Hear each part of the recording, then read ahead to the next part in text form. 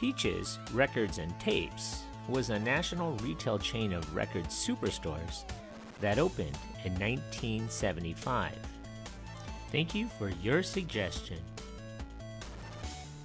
Superstar Diana Ross. Lean into it. The latest from Mr. Big.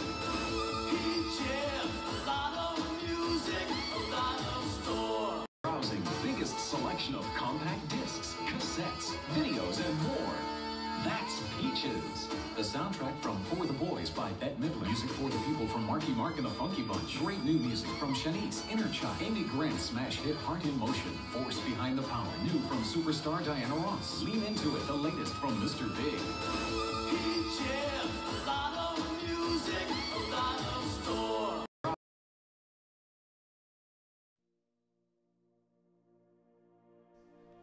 It has been widely disputed as to the year it opened, whether it was in 1974 or 1975. There's no dispute that Los Angeles street-level record hustler Tom Heiman opened his first Peaches Records and Tapes on Hollywood Boulevard in Los Angeles, California.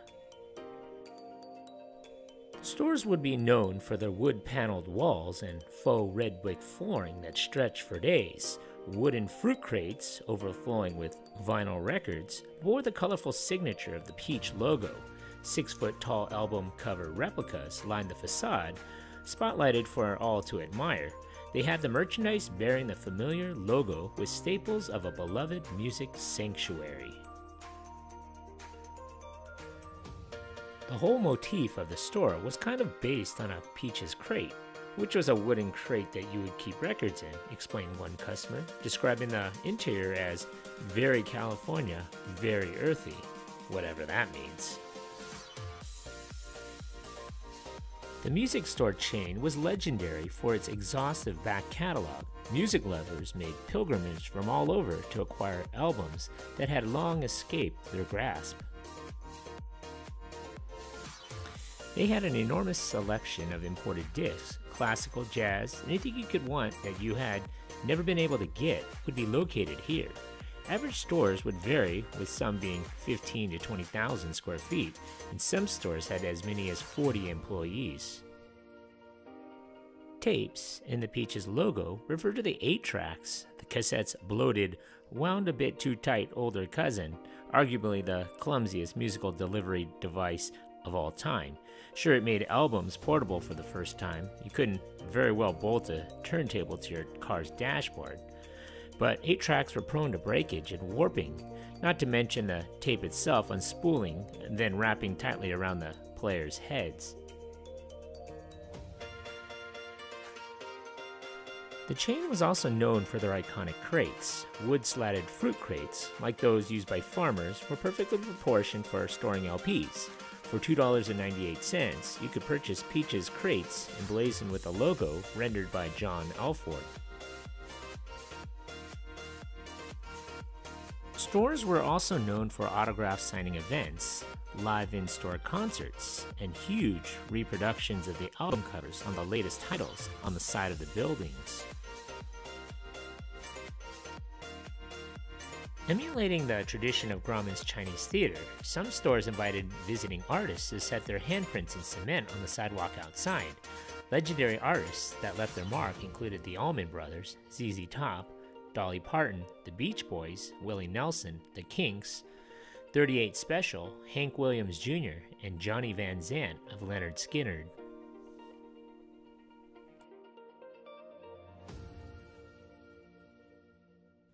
Another interesting tidbit, the iconic Peaches logo was inspired by the California mountains and fruit groves and was fused with a Georgia-style peach crate on to hold your personal vinyl collection.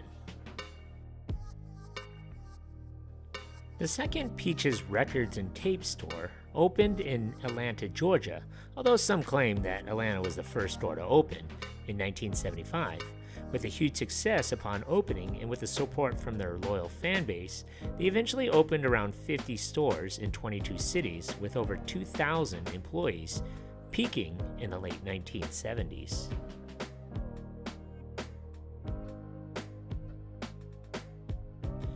Peaches was the place to be with their vast inventory, knowledgeable staff, and constant music promotions. Tom Heiman and his partner Bob Rothstein's store chain were bringing in over $100 million a fiscal year during its prime. However, the retailer had adopted an untenable business model. They would order 500 copies of an album where I would have only ordered 5 and still be worried about how many I'd have to return, a former employee explained. We had mountains of inventory that had to be sent back to the manufacturers because we couldn't possibly sell it. It got to be ridiculously expensive. Peaches Records and Tapes filed for bankruptcy on June 1, 1981. Mr. Heiman acknowledged that in a rush to expand, proper financial controls were ignored. His high rent and energy costs required to maintain a constantly rising volume to stay profitable. When volume dipped and the company refused to underwrite his large inventory as present interest rates, it became time for Chapter 11. Peaches cited $20 million in debt for its 35 stores coast to coast, owed to Citibank and 6 different record distributors. Heiman was forced to sell, which he attributed to competition expansion, an oversaturated market, and the gas crunch. The store chain was purchased on March 31, 1982 by the acquisition company Peaches Entertainment Corporation. Peaches Records and Tapes, under new management in 1982, and now based out of Florida, will continue, but the chain would slowly close stores throughout the country. Attempting to adapt to changing tastes and technology, Peaches Records and Video limped into the 21st century, when a mob-style bust-out got underway, closing stores and liquidating inventory for quick cash to prop up the few profit centers left. In January of 2001, there were 10 franchisees still left. By the end of that year, every outlet had been shuttered, except for one. The lone remaining location is in New Orleans, or Nolens if you are a local there, one of the 8 before bankruptcy. That location moved to a former Woolworths store and continues to maintain the lunch counter there. So what happened to those iconic cement imprints? Many were destroyed in 1981 when the stores closed following the company's bankruptcy. Others, such as the one in Tulsa and Florida, still can be seen outside the original locations that have since been rebranded. So what are some of your favorite memories of this place? Leave a comment or a suggestion for a future video below. Be sure to hit that like button. Thanks for watching.